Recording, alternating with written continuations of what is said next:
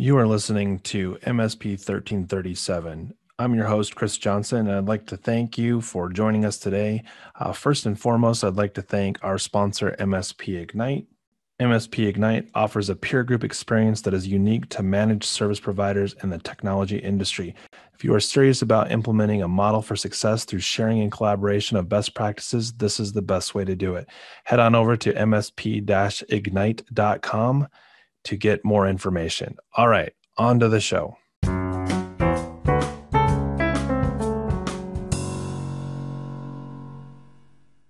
Welcome, everybody, to this episode of MSP 1337. I'm joined this week by Charles Love of Showtech Solutions. Welcome, Charles. Thanks, Chris. Appreciate it. I just want to say I felt pretty good about that. I didn't look at a note or anything, and I was able to say your name and your company, and I didn't stutter or say the wrong thing. I have in the past said other company names as if you work somewhere else. All right. Yes. Well, hey, so this week we're pressed for time as we get ready for the holidays. And I wanted to take a moment to talk about layers. It seems to be a very prominent topic in the MSP-Ignite space. You know, people are like, I want an easy button, just tell me what to buy. I got this problem. I need to fill this gap in. And as I was doing our advisory call today, one of the things that came to mind was kind of a rewind to the previous episode that you and I did, where we talked about you can only pick just one. Now, when we talk about layers, obviously, plural means that you have more than one. But what happens as these layers start to pile up and you start looking at, are there products that are now an overlap that I should remove because they're maybe causing me to see things that I shouldn't, like false positives that are, just really, they're butting heads, right? And we talked about this before the call. It's not uncommon for an EDR product to say, I don't like the fact that you have this third-party antivirus product in there. Another example is like, if you look at like Huntress, if Huntress is deployed, it really wants to see Windows Defender. So as we add layers to our product offering or to the security services stack in our organizations and with what we deploy to our clients, are we making sure that we're putting in a stack that plays well together, that's complementary, possibly even to stuff that's already running in the client's environment, et cetera? So you're the first person that comes to mind when I think about, stuff that's going into the client environment. Just going back to when you and I worked together, you were adamant that we have that stack dialed in, that there wasn't a guessing game of what's going to get deployed. So as we've kind of evolved from just talking about the managed services and, make sure the RMM tool gets deployed and the AV, those kind of things, what are you seeing? I mean, we've had these conversations before. You get 3 or 4 layers in, do you start to see it then, or is it 7 layers, or do we even know? Like, maybe you don't know, but that's the question. Yeah, that's the hard one. And a lot of times these products are morphing. So when you first evaluated, product A to product B, you're like, sure, oh my God, product A does so much more. Right. And then 6 months later, product B has acquired 17 other companies. Right. And now is a totally different animal than it was 6 months ago. Right? So you just threw a wrench in my whole idea with layers. And so I'm gonna throw it back at you because of what you just said. Now you're basically saying that on a regular basis, with probably at least a monthly consistency, I'd be willing to compromise and say quarterly, reevaluating what is the product that I'm buying from vendor, whoever it is, and has the product or the service offering from that vendor changed in such a way, good, bad, or otherwise, that I need to reevaluate this being part of that layered stack. Yeah. And in the past, in my experience, the Thanksgiving to New Year's timeframe has always, I don't want to say been dead, but we're not banging projects out. We're not closing deals, things like that. That has always been a good time for us, or for me specifically, to really take a moment and analyze everything. Sure. Right. If I'm, I don't want to say this, but if I'm looking at vendor technologies, it's going to be in that time frame. Right? And as it probably should be, because when you Correct. do buy new products from most vendors, you don't want to get into that hole. And this vendor co-terms with this vendor, but my other 9 Yeah. vendors, they don't, and they're scattered between January and December for terming on a product. And so now you're chasing contracts, and it gets messy, especially if it's like there's only one client left on this. Oh shoot, we missed the term date. Yeah. And the last 2 years, COVID included, I have found myself reanalyzing certain vendor technologies around the summertime. So it's kind of evolving into a 2 year cycle now Sure. where I'm really looking at stuff in the December timeframe, but I'm having to reevaluate in the June, July timeframe, just because things change, people get bought, technologies swap. You know what I mean? They don't do what they used to do anymore. Well, and I think so that's actually a better example. So you're basically saying twice a year. I'd feel more comfortable saying twice a year. I may have been aggressive with monthly, quarterly, but twice a year would probably be relatively reasonable because we can pallet 6 months left on a contract. But saying I got a whole nother year left and I'm not happy, that's not a good spot to be in. Correct. And the time to, let's say you are going to make a wholesale change, right? Sure. The We used to work for a company who called it the Vendor Olympics. Um, You want it to be at least a lap around the track, yeah, not a 15 exactly. meter sprint. Got it. Well, but you want to do those Olympics where it makes sense, but the time to analyze if you're going to keep a vendor is not the month it's due, because like That's called the knee jerk reaction. yeah, you're going to just make a stupid decision. You're not going to have time to vet it. You're not going to even have time to talk to your team. You're like, I have to sign this contract. I've been pushing it off. I either renew for a year or I cancel it today. And chances are you're going to renew it, even if you don't want Yeah, it, right? I've been in the position where you had, say, feasibly picked a new product.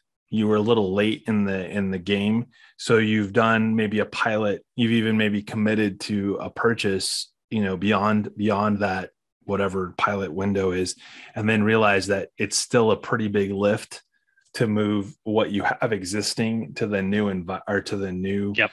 Not every vendor has a good transition path, right? Like I was I can't remember who the vendor was, but one of the service offerings that they have was tied to EDR migration. I was like, wow, we're already that far along in the progression of the EDR space that there's now vendors that do like there is for 365 tenant migrations. It's like, wow, this is a thing. Yeah. And what I do and what I've always told people to do, funny enough, it goes back to what I said at IT Nation, what feels like 1,000 years ago, which is 121 days. In my opinion, that's the magic number. 121. So I would set a reminder in ConnectWise world. I would create a config for that vendor warranty or that vendor renewal, and it would alert me 121 days so that I have about 2 weeks to push it off because I'm too busy. But then I really got to work on it. Well, you're not buying yourself a lot of time with 120 days, because I was trying to do the math in my head and I'm a little slower, but that's 4 months to, like, the Band-Aid is coming off at the end of that, right? Like the switch is done at 4 months. So if you're evaluating in month 1, you want to be well on your way to making a decision to move off before you hit the end of month 3, because now you only have about 30 days left to get like moved. Yeah, and it really depends on the stack, right? If I'm making a determination, if I'm keeping, whatever vendor and it's an easy play, then that's probably fine, because a lot of times there's a 30, 60, 90 heads up if I'm going to make a change, right? But maybe on something bigger, if God forbid I'm looking at an RMM or a PSA swap, yeah, there's probably a 400-day lead time on that one. So let's talk about that for a second, because that's what jumped into my head was, and we know many a colleague that has had I can't believe my sales rep or account manager did X. We're off that. I just pulled the plug right now. We're moving to fill in the blank, right? Yeah, like, oh, this vendor wronged me this one time, so I'm pulling my stuff. You know what? Right. If you haven't been wronged by your favorite vendor at least once, I'm not sure you're actually engaged with the vendor. They all do it. Your Right. employees do it. Like it's dude, know your stack, know what it is, right?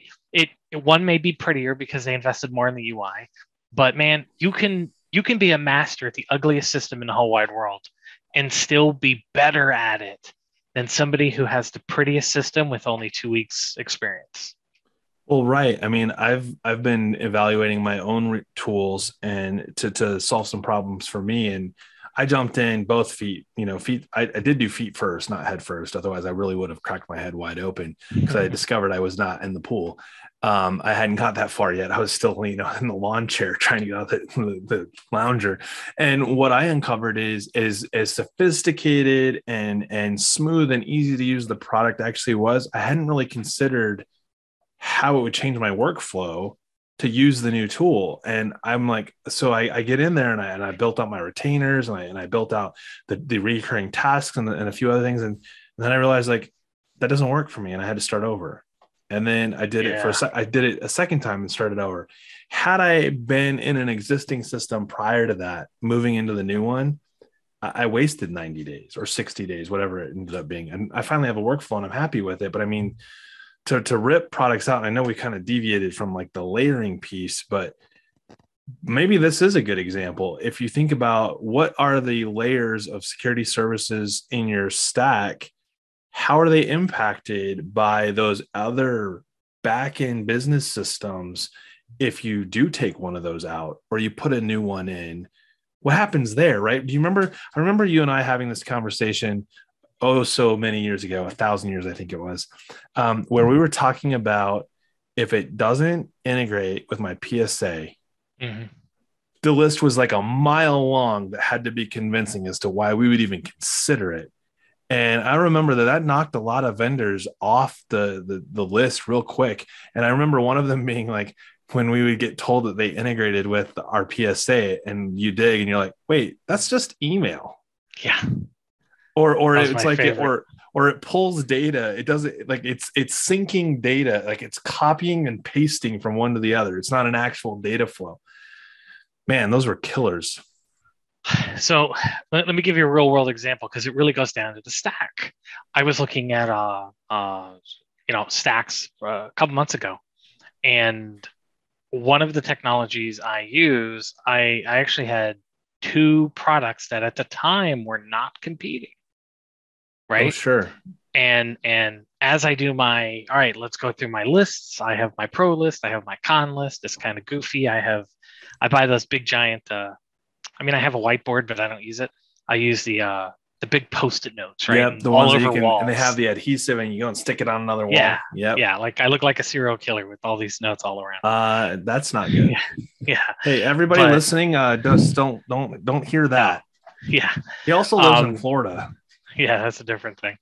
But I had come to find out that one of my technologies that I figured was in my top five on the stack, not only had turned from a yearly contract to a 3-year contract, but the things I liked about it, they actually shut it off, right? They were sunsetting it. Oh, And this other vendor, which is only a month to month contract, right, had actually turned those things on. So I was able to really make an informed decision of, wow, I actually use both these tools. And in this scenario, I didn't necessarily realize that they both did the same thing now. So by just sitting down and looking and just asking the rep, hey, can you re-onboard me? Right? Because there's all these, what, you didn't know we supported something that only came out 2 months ago? I had no right, idea. right. Right. So sometimes even just asking for that re-onboarding or just a, hey, just pretend I'm new. You're like, I did not know it did that. Yeah, You know? I have a vendor that was in that's kind of that, like I knew it was kind of like Coke the product versus Coke the brand.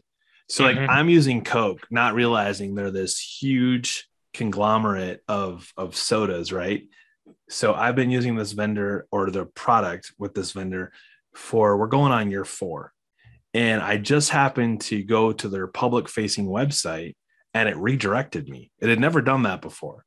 And I'm literally on the new site and I'm like, oh my word, like these are all things that I get included with what I'm paying for. Like they weren't like, oh, by the way, up your contract to buy more products. It's like, as a part of our new synergy, these are the things that you now have access to. And I'm like, how long has this been going? So like you said, I reached out to my rep and he's like, oh yeah. He's like, that happened about 18 months ago. Yeah. Yeah. Awesome. Well, like I'm the king of unsubscribing, right? So if I sign up for a product, the first email I get, nope, sorry, vendor friends, I've unsubscribed. So I don't always necessarily know, Yeah. that new things are out. So that's why it's so important to really have a plan to look at what you're gonna, either auto renew, evergreen, whatever. Right. But you have to know what you have and what those things do. Well, I mean, this is funny enough. This is like literally step one, step two. Controls 1 and 2 in CIS are authorized hardware inventory and authorized software inventory. Like, yep, inventory is a little bit. I'm going to just say 10,000 or 20,000 foot level, because that's like, I have Microsoft Windows. Okay, that's maybe even too specific. Okay, well, what versions of Windows do you have?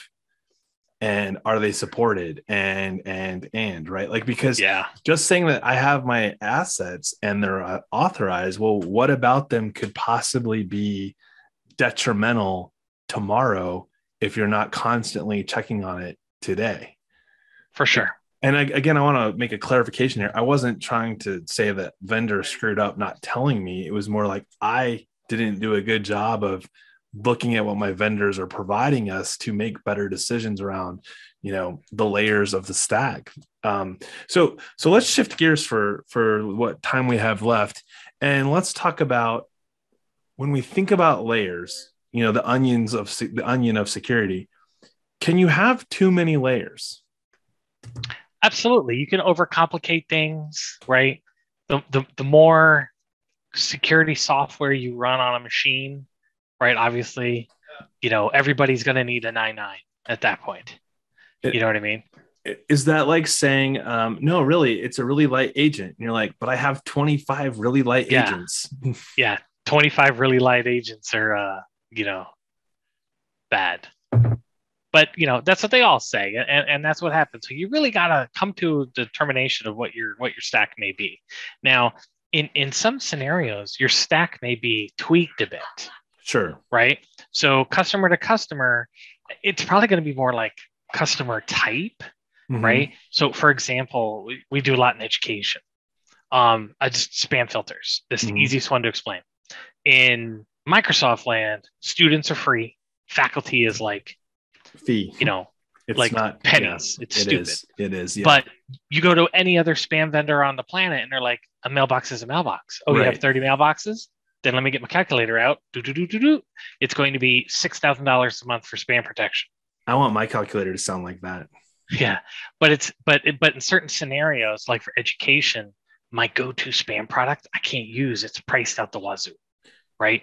So I have to go to my education one. But I wouldn't necessarily put the spam protection I put on education clients on like a commercial client. You know what I mean? But still, that's my education vertical stack. It's different than my corporate nonprofit so stack. I think that's different a little bit than what I'm saying. I agree with you. I mean, you're talking about like firewall A for client type X versus firewall B for the other client type, right? I'm thinking more along the lines of maybe a better way to say this is tied to, I have stuff that runs on the endpoint. So you don't want 25 light agents or even one heavy agent, right? Those are they kind of go, those Correct. Are the same. We don't want either one of those. And I remember like Sophos and some of these other vendors that started to take their AV product and they started moving parts of it to the cloud. More and more went somewhere else. It wasn't living on the host anymore. So I would ask the question this way, and maybe this makes it easier. You described one that made me think of it this way is, a spam filter is not on my endpoint, at least not likely on my endpoint. It might even be sitting somewhere in front of like 365, right? Before it even hits my cloud mail, before it ever comes to whatever's on my endpoint. Talk to me about how you approach layers in that perspective, because you have like more of like the business and infrastructure layers. Like, well, I'll use this loosely because not everybody has an office anymore, but like we'll say old school. I've got a firewall and we all sit behind that when we're in the office, which is something that sits over there, right? Versus on my computer, I have my EDR or AV or whatever it is. Those are two different layered stacks that need to work hand in hand, but it's almost like three parts to an evaluation, right? There's the organizational evaluation of security layers at the perimeter or understanding what those perimeters are. There's the security stack that sits on the end user's endpoint. And then there's kind of that hybrid of how they create synergy with each other, because that would be crazy if you had them conflicting with each other, right? Like, for sure. The end user's perimeter moved and you're still blocking them from everything because it's a different firewall. Correct. Yes. It's like the people who renew their, gateway antivirus when they close their office. Right. I've seen scenarios recently where we are waiting to send a tech on site to Madrid, Spain for the 4 users that used to work out of that office. No one is currently working in that office, but they're adamant that we get that firewall put back in there. Are they ever going to go back to that office? No, probably not. But we'll get it secured. Yeah, for sure. But yeah, it's just, you got to know what you have and just to keep up as best you can to see where there's overlap, man. Because if I can consolidate bills and I could drop a few vendors because I'm doing too much, I'm all about it.